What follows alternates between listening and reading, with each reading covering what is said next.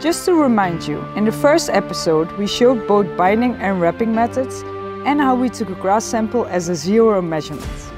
In the second video we showed how crop samples were taken after 6 weeks of preservation and showed the results. The third video was about the question, can film binding really be cheaper than net binding? In this final episode, Roges, who joins us today, will share the outcomes of the forage analysis after 8 months of storage. And he explains what actually happens during the invisible preservation process behind these layers of film. So Roges, could you tell us a bit more about the results of the analysis of these two types of bales after 8 months of storage?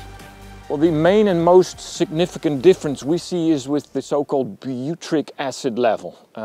After 6 weeks of preservation, this level was exactly the same. So in this net-bound bale and this film-bound bale, it was 1.5 grams per kilogram dry matter product. But after 8 months of storage, the level of that bale, that net-bound bale, went up to 9.2, whereas with this bale, this film-bound bale, it went up till 4.9.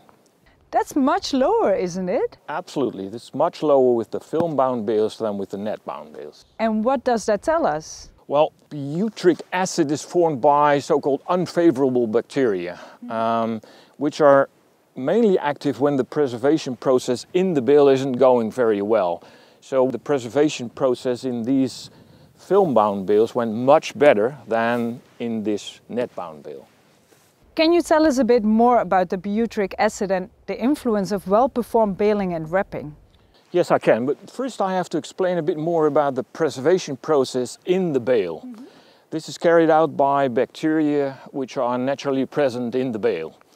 Well, every bale partly consists of sugar, protein, water, and in the beginning you have some oxygen in the bale.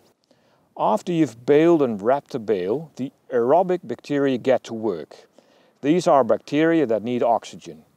These aerobic bacteria convert the sugars with oxygen into CO2, carbon dioxide and water.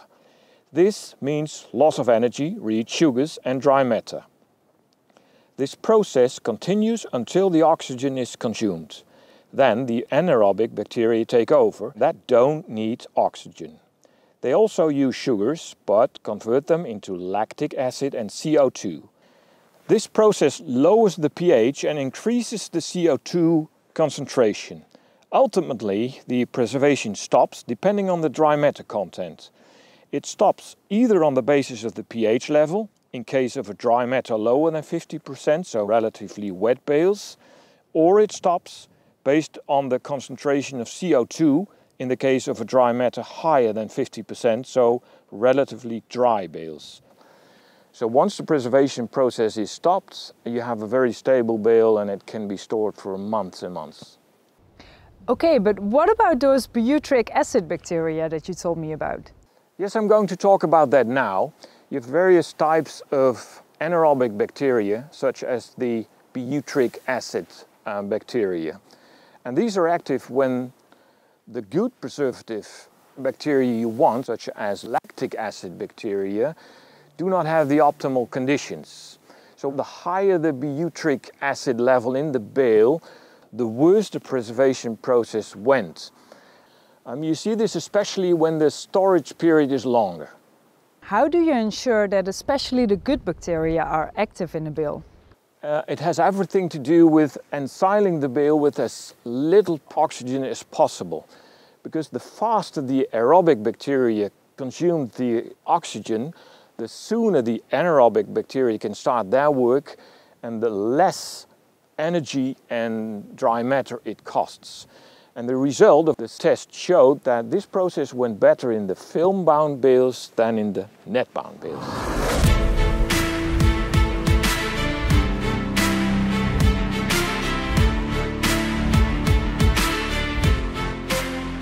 In general, the advantages of the film-bound bales over the net-bound bales are as follows.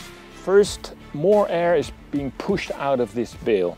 That's because in the bale chamber, you pull an airtight film around the bale.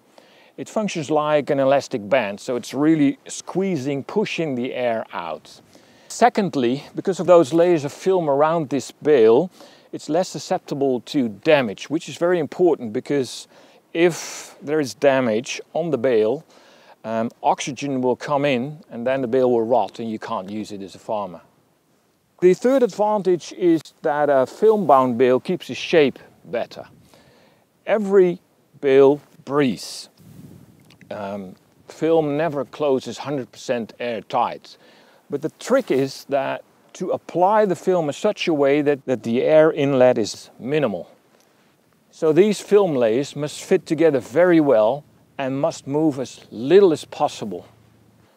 Because when that happens, air can get in and you don't want that. Because a film-bound bale is bound and wrapped very quickly, it deforms less easily than a net-bound bale. Thank you so much, Roges. So the conclusion is clear. This film-bound bale is a better bale for less money. Better because the latest analysis shows that the preservation of this bale went better than the one bound with net. And cheaper because, as we have seen in the third episode, thanks to the IntelliWrap and 3D wrapping methods from KUHN, you use less film. This is what it's all about in the end. Cows who are enjoying their fresh and optimally preserved forage. And that is the basis for sustainable and efficient milk production.